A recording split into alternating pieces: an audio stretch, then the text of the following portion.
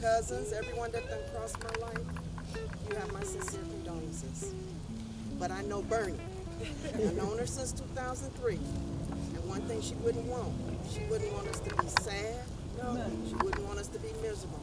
She wouldn't want you to halt your life because of her, because of her, she created a way for you to move on. I want to talk about the integrity of a strong black woman that I know as Bernie. Bernie strived, and Bernie worked hard to get to where she is. And I was just devastated. And it's getting easier with time. Yeah. As a friend, she was a loyal friend. Couldn't ask for any more. Bernadette was my girlfriend. She was my girl. She was my ride or die. Right. This sister's a better friend than I could ever be. And that's why I'm here today. I knew Bernie before she had children. And we were girlfriends. We'd go out for cocktails. This sister was a class act. Yes, she was. Very strong and loyal spirit. God has truly blessed her with loving family, mom and sisters. That was my home girl. I heard somebody say my ride or die chick. Right. Bernie had my front, my back, and my side. She was always my biggest cheerleader on the side, saying, "Girl, you can do it. It's gonna be all right. I don't care what I told her. She always had something positive to say. It's gonna be all right." Bernadette was the glue to our crew.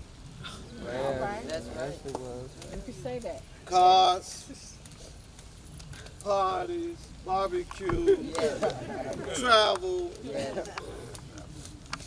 met Bernie doing what she do best. She networks.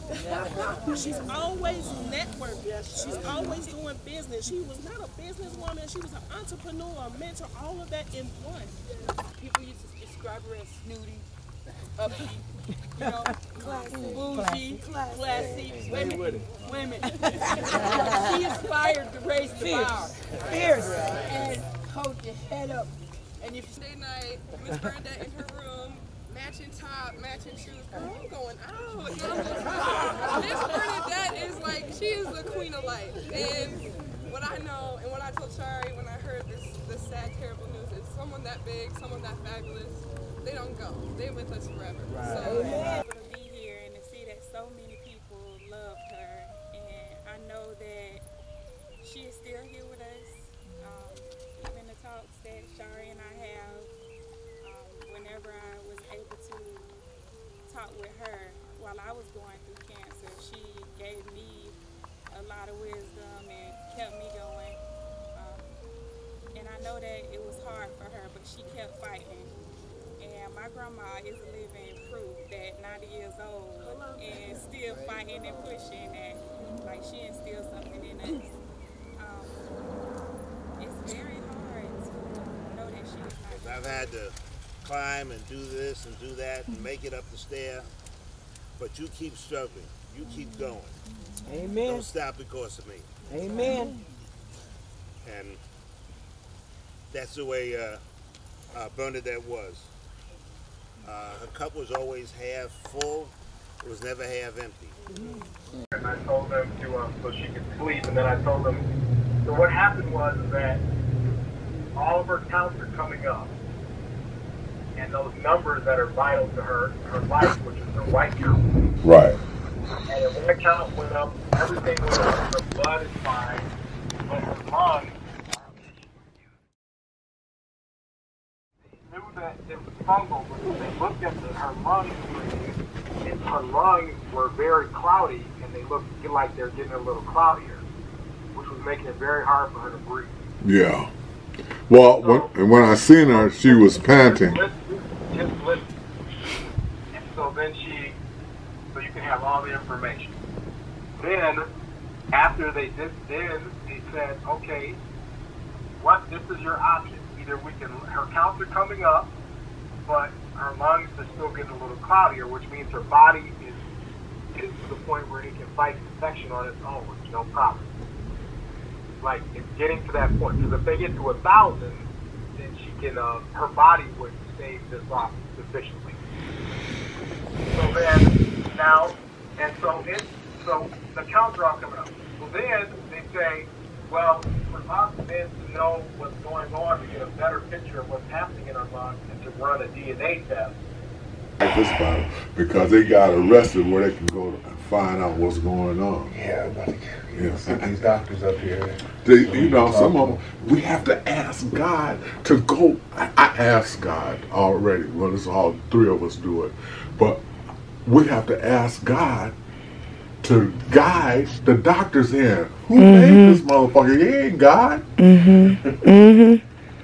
You know, he is not God. So we have to ask God to take his tool that he made and heal Mom. And give her Genesis 6:1. No more pause. Give her 120. Deuces. Yeah. You know, Genesis 6:1. 120. That's what you got coming. And I ain't seen nobody live to 120.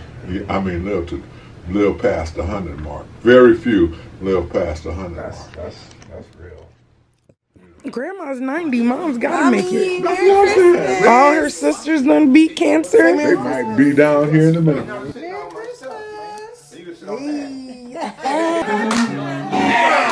Girl, you knocked me out. Exciting. Makes me want to shout.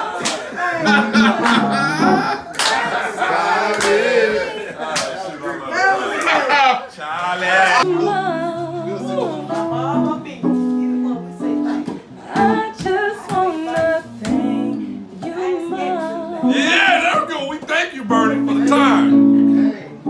We thank you. Girl, I love you so much, Mama. And I'm gonna party for you. I'm gonna do it big for you.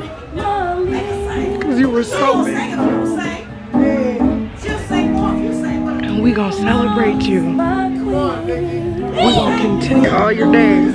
I love you. And I miss you.